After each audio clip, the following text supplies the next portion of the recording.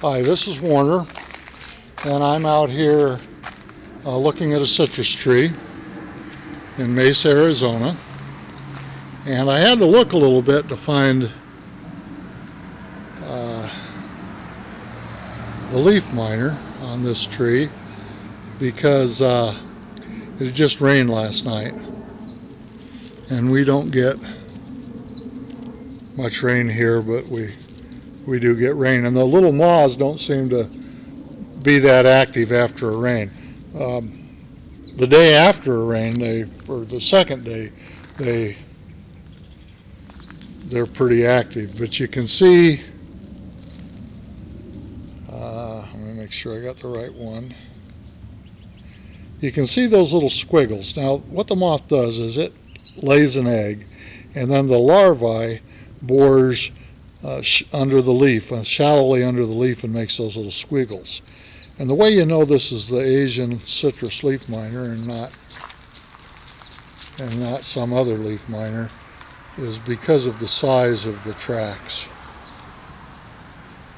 So the regular leaf miner leaves a lot bigger track. It's a bigger insect. So this tree there's 5 of them here. And there's a number of things going on. But the root cause of the problems with this tree are the fact that it is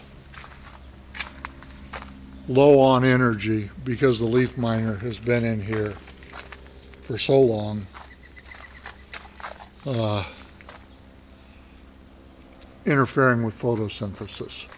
And over the course of the last 4 or 5 years, we had a mile-high dust storm, they call it a haboo, that hit us sometime 4 or 5 years ago. And that's when I first started noticing these here, was after that haboo.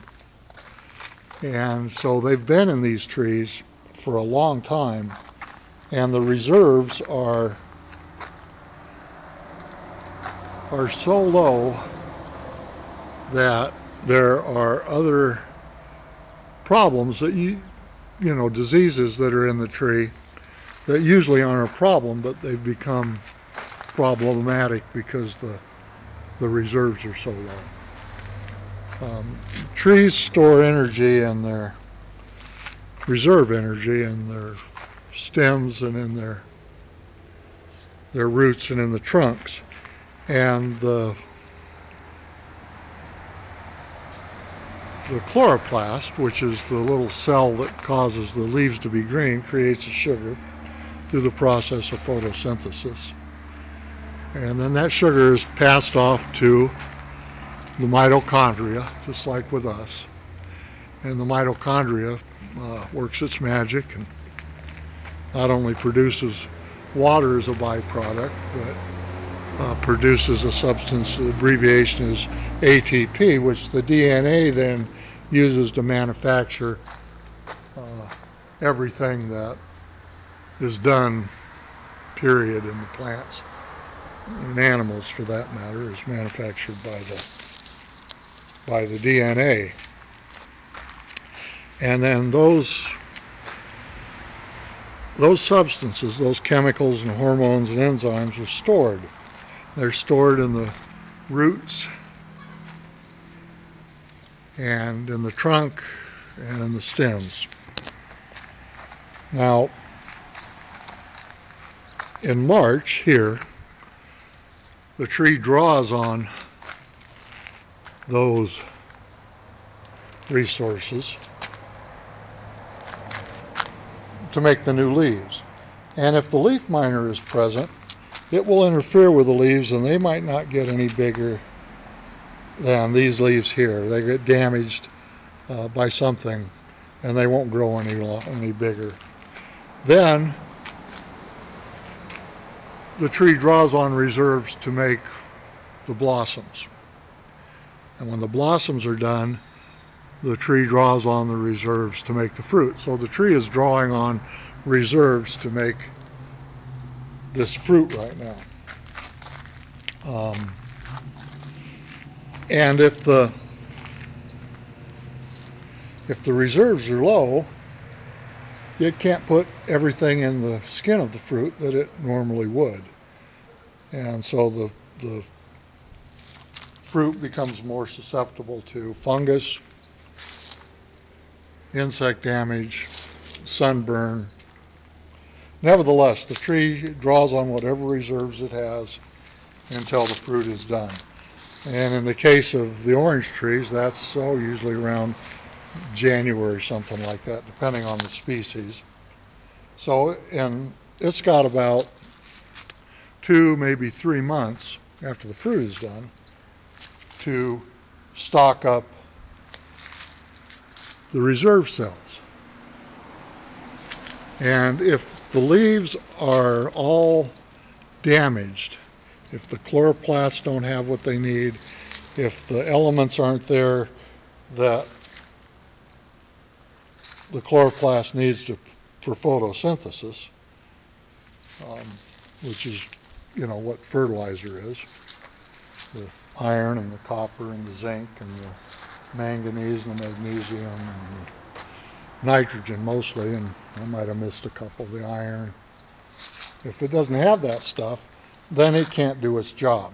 And if the leaves have been damaged, in this case by not only the leaf miner, but the other insects that have been able to have their way with the tree, now that the reserves are low, then these leaves can't stock up the reserves.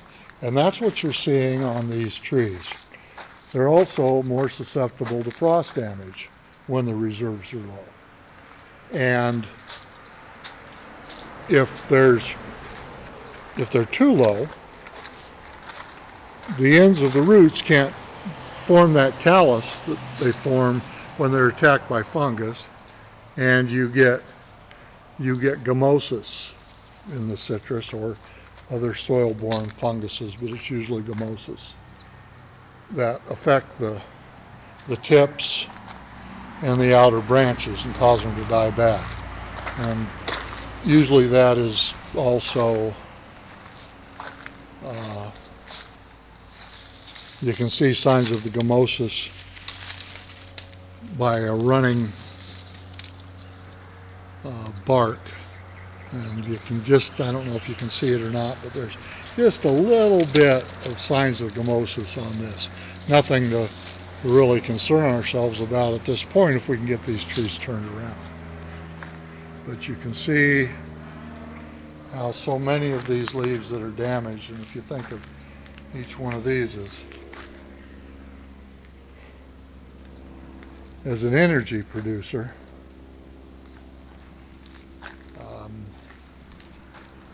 and the reserve cells as being, the bank for that energy.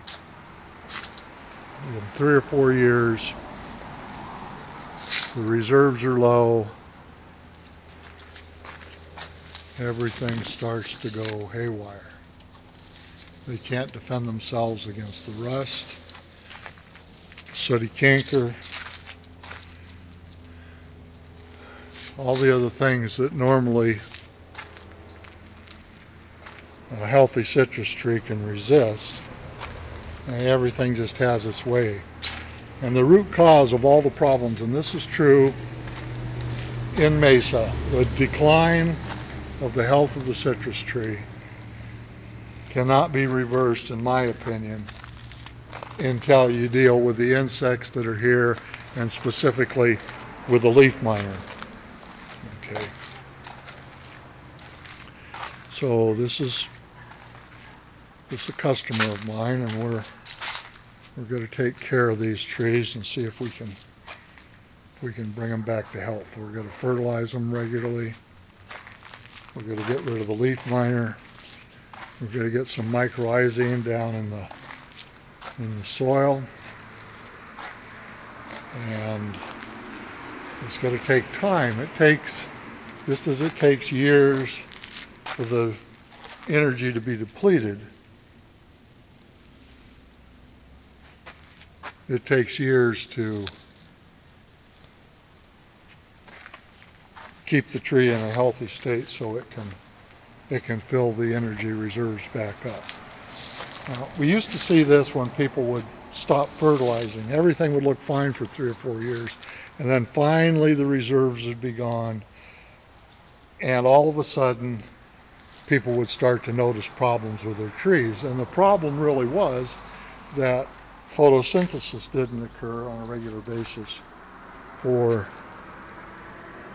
a number of years. And then finally the reserves were depleted. And then it became apparent to people that there was something that was going on with the tree. And in those cases, it always took 3 or 4 years to bring them back. Now, the worst thing you can do is say, oh, I've got a crappy looking tree, excuse my French, my grandmother used to say. I'm going to trim it up and make it look pretty. Now, we could do this and it would look nice, it would look better, but we'd be opening the tree up for sunburn, and it's almost impossible to trim one of these and just take the dead wood out. We try when we trim. We try and just do that. But even then, we wouldn't do that to this tree until summer was over. Unless the customer just insisted. And then I just might not work for somebody that insisted. It was going to make me do something that I knew was wrong. So we just don't do it in the summertime unless the tree is healthy, or unless it's just some little thing. If they just wanted a little bit off the top of this and the noticeable deadwood on the outside, we could do that. But if we went in and really went after this thing and thinned it out, we wouldn't do that. And if we did, we would only do that once every 3 or 4 years. But we wouldn't do it when they were sick and in the summertime. So that's it for now. This is Warner Working. If you've got a problem in the Phoenix area with your citrus trees, call me out. We can help you with it. The number is 480-969-8808.